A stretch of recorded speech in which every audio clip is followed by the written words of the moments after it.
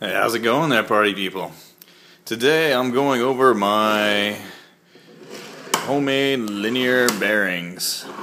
Now, these are based on a design from CNC router parts. They actually have all the 3D models and stuff posted, so I downloaded them and modified them a bit. It's a good design. I'm not taking credit for it at all. Things I did modify though, here's one that's just been drilled up, is that I increased the height to an even 1 inch, so 1 inch by 2 inch by 4.5. I did that so I could use just your standard 1x2 aluminum bar. And let me go ahead and go over some of the features of this. Let's go ahead and pop one of these babies off. So you see I just have some placeholder ones. But basically, it just uses skate bearings. We have set screws on these sides to push these in together so they grip tight on the rail. Now, this rail here I have is just a little bit of aluminum I had laying around just to test it out. But let me kind of show you how it will function. So basically, two of these get ganged up together so that they're on either side of the 1/4 inch rail. You know, beneath this would be the actual support system. It's going to be 2x6 rectangular tubing. Let's see if I can snap this into place.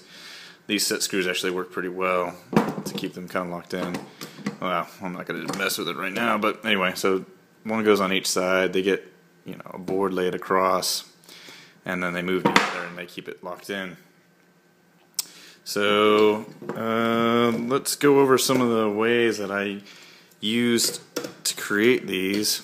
Basically, I first started off with a router, a CNC router that I have, just a small one, kind of lightweight, not really designed to be milling aluminum. Let me go ahead and show you the rig I have for that. So basically, this was just the first time I tried to build it. It was too tight, so I had to increase it by 100th so there was some clearance so I could slide these in and out. But basically, you would just sit it in there, you know, one side, mill it here, and then flip it, you know, here, do this side, flip it over, do the other side. It worked pretty well for the first 4, but it was taking forever, and I really didn't have a deep enough bit that could go all the way through. I had to go through half, but even then it was clogging up the 2 flute carbide bit I had. It didn't have enough cut clearance. I tried high-speed steel, but that had a long reach, but that was just horrible. So after doing these 4, that came out really well, I decided to go ahead and just try doing it.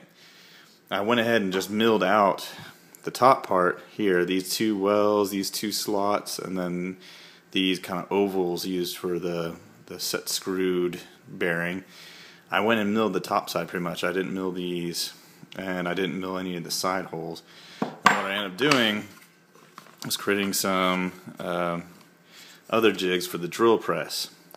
So basically, this is the top one. It's pocketed out. It just slips on top of the bar. And then using all these holes are 1/4 inch, and this is a 1/4 inch transfer punch. I would just sit in there and tap it, and that would give me a divot that then I would later go in and drill out the hole. And then I'd flip it on its side and do the other one. This is the left side that has the set screw one. Again, they're all 1/4 inch holes. So it doesn't matter because all you're doing is you're just transferring, and this is the left side. Sorry, the other one was the right side. This is the left side. So after doing all that, I went in and drilled all the things. One thing I'll say is if I could do this all over again, what I would do is I would go ahead, drill the top ones all the way through, but for the side ones, the 2 inch, if your drill mine has exactly 2 inches of travel, so it wouldn't go all the way through. But if you have a drill press that actually will do 2 inches of travel, I would go ahead and just drill a pilot hole, you know, the smallest diameter, all the way through, and then that way you can then go in with bigger ones for these are the 8mm clearances. These are for the 8mm taps for the bearings that you see here, you know. So it goes in here and needs clearance. It has a thread on this side. What I would do, yeah, is just drill a pilot hole all the way through, and then use a bigger drill bit for, you know, each size that I needed. These are 3/8 for just drilling. And sorry, my hands are destroyed from doing all this. So yeah, I would just drill a pilot all the way through and then enlarge as I needed. That way I could go all the way through, you know, and get it lined up. Mine went almost all the way through. I flipped it over once I started doing this proper. Then I just enlarged the other side. Once it found through like the 1/8 inch that was left, it kind of self-corrected and got it right. But you can see here, like the first ones that I did, I didn't quite do that, so I had to like enlarge some of the holes to try to get them to line up, and that's no good. I actually killed 2 of them doing that because there's not a lot of material left on these sides. So also, I think if I would do, I probably would actually add more material on either side from the original design just to try to beef them up a bit. So that's basically what I would do differently. I'm going to do more of a detailed walkthrough with all the pictures and everything on my website, which is ThunderDork.com. Again, if you want to buy these pre-made, go ahead and go to CNCRouterparts.com, where I downloaded the models from. The way he has it, they have these are actually ABC 5. They're not the greatest. He has ABC 7. Bearings that come with it. These bolts, actually, metric bolts in America are very expensive. I end up having to go to Amazon and buying a case of 100 for like 25 bucks. If you go to Lowe's or something like that, it's ridiculous. Something like $3 just for 5 of them.